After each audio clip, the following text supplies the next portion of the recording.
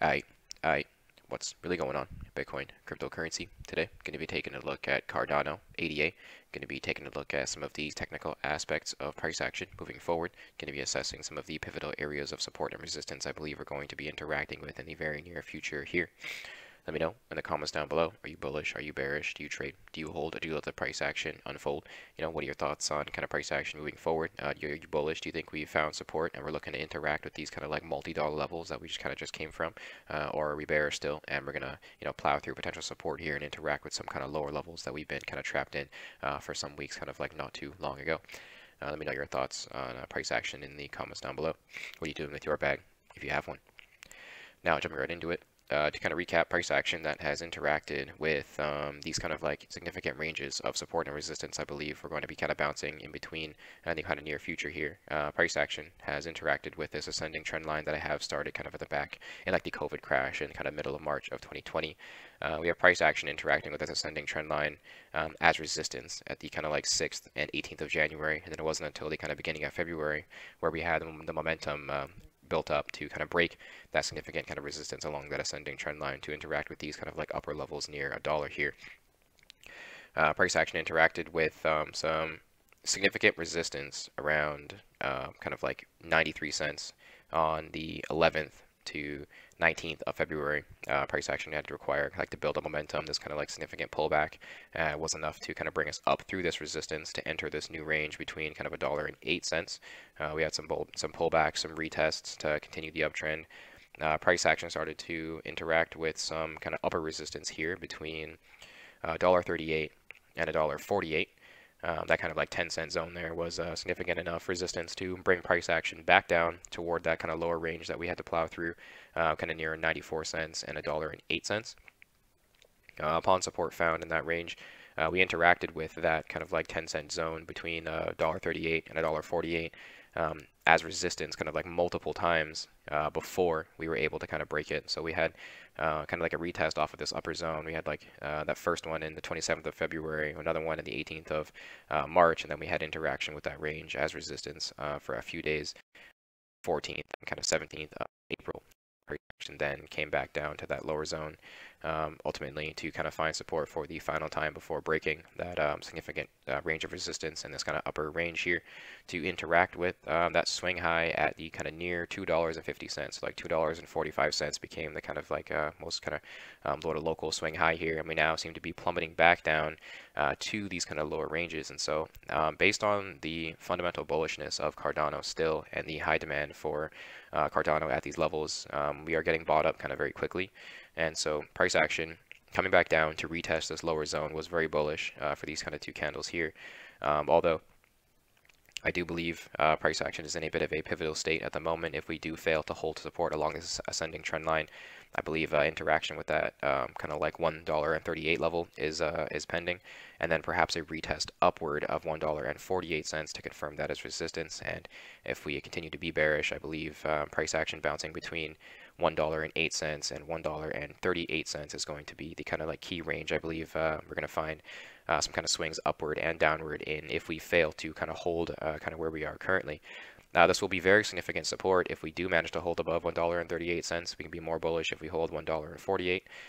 But if we do fail to hold support along this ascending trend line or along $1.38, I do believe we are likely headed to $1.08, perhaps that $1 kind of round psychological level to find support before we kind of move forward and continue the trend upward in the long run. We are still looking quite bullish fundamentally, in my opinion, although technically we're interacting with some very significant sell pressure, and so price action is going to have to kind of see. We're going to see how these kind of next couple days play out before we can consider just how short-term bullish or bearish we can be. Long-term, I believe we're quite bullish, but in the short-term, some more downside could present itself in the near future here.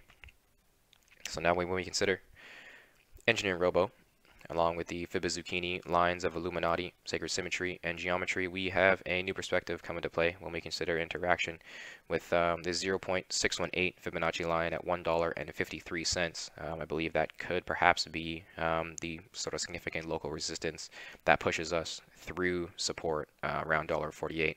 That brings us to $1.39. That 0.618 Fibonacci line at $1.53 does look like it might bring price of action back down if we fail to kind of recover from where we are and bounce and start closing above $1.53. We can be even more short-term bullish, but in my opinion, that looks like the resistance that's going to bring us down to potentially that 139.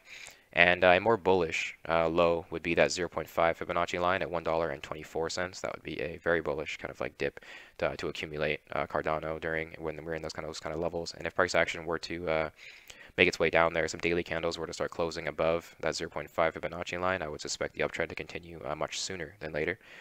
We do have the 0.382 Fibonacci level supporting 95 cents near my kind of like 94 cent sort of support zone there. That is kind of my most bearish target that I believe price action could make its way down to if we were kind of bearish enough. Although that 0.5 Fibonacci line does look like a more bullish target of support. The 0.786 line, $1.95 is going to be quite significant resistance moving forward. I believe once we get up to that level, that's going to be a pretty serious sell point. That is likely to bring price action kind of back down to a lower support level before we can kind of continue upward through it and interact with that swing high near like $2.50 there. So now, what's going on with Cardano? If we were to consider Cardano against the price of Bitcoin, we can see a new perspective come into play when we consider price action making its way towards support. I believe interaction with resistance was significant enough. This rejection here, I believe the resistance was found kind of around 47.41, and this is bringing us down to potential support at like 38.47. In my opinion, if we do fail to hold that range, we are likely to come down to perhaps like 36.86. 33.69. We do have some kind of like lower price levels that could present themselves before we kind of continue upward. When we consider EngineeringRobo along with the Fibonacci lines of Illuminati symmetry, geometry, and Illuminati again, we can see a new perspective come into play. That 0.786 line is going to show quite significant resistance, I believe, just above current price action. If we were to kind of bounce where we are, interact with that 0.786 line from beneath it, 4,056 Satoshi is going to be very significant resistance at that 0.786 line. We were to come up to it and get rejected off of it, that is likely to push us all the way down to that 0.618 level at 32.77 Satoshi. I ultimately think we're bullish enough to hold there, even if we do come down to that range. My kind of most bearish target is going to be 30.94 Satoshi below that 0.618. But like I said, I do believe we're bullish enough to bounce off of it if we are even bearish enough to get to it. A 0.786 line, like I said, is going to be very significant resistance moving forward. We can be more bullish if we can find price action above that level. We can be kind of more short-term bullish. But although we are looking quite far from, I believe, this 200 daily moving average, and based on how sideways Cardano has a potential of being, we could very well be so sideways that this 200 daily moving average makes its way up to kind of near price action, wherever it might be at that time, and we get a retest off of it before we finally continue upward.